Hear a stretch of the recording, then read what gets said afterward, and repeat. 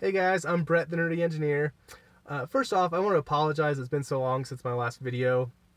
As a lot of you guys are aware, if you saw my baby proofing video, my wife and I recently had our first kid. We call him the Nerdy Engineer 2.0. And while he is very cute, he's also a lot of work. So unfortunately, didn't have time to make videos. But now he's starting to get a little bit older. He's a little bit easier, and I'm trying to squeeze in making videos here and there again. The reason for this video is to let you guys know about a pretty exciting tweak that Tesla is doing to the supercharging program. Now, don't be alarmed. I know every time Tesla messes with an existing program, people kind of panic a little bit, but I think this is a good change. Now, anyone that missed the January 2017 cutoff for unlimited supercharging, they're actually being grandfathered in, where as long as they have already purchased their Tesla, they will have unlimited supercharging for that vehicle. However, it's non-transferable, so when you sell your Tesla, the unlimited supercharging goes away. Whereas the people that ordered their Tesla before the cutoff, their unlimited supercharging is transferable. So when they sell their car, the new owners get the unlimited supercharging. So I think it's a nice little thing Tesla did to try to differentiate between the people that bought it before the cutoff and the ones that waited and got it after. So for all of you guys that didn't have the unlimited supercharging before, that if you log into your My Tesla page now, it'll actually show that you have unlimited supercharging. So go ahead and check that out. I'm sure you guys will be pretty excited about that.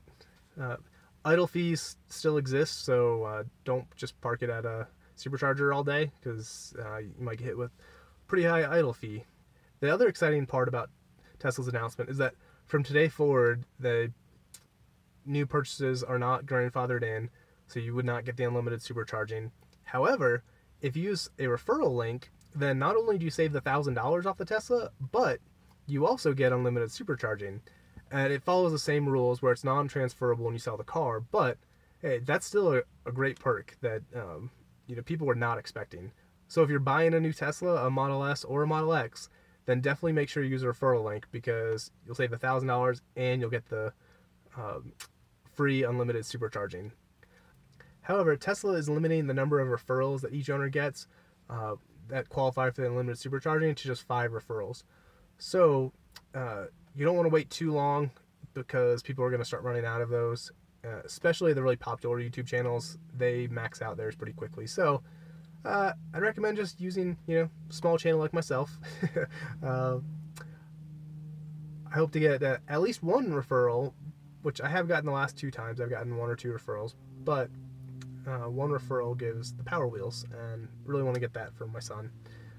And I'm too cheap to buy it, so. Well, that's it for this video. Thank you guys for watching. Hopefully you found the updates to the supercharger program interesting. I know a lot of people are going to be pretty happy that they're getting grandfathered into the free unlimited supercharging. And don't forget to like this video and also subscribe to my channel. I've actually been blown away by how many subscribers I have. I have over 1,400 subscribers and over 200,000 total views on my videos. So thank you guys so much. It's really cool how many people have enjoyed my videos. So keep liking them. I'll keep making them. I've got a couple of videos in the works right now that should be uploaded in the next couple of weeks, so be on the lookout for those. Thanks for watching. I'll see you guys in the next video.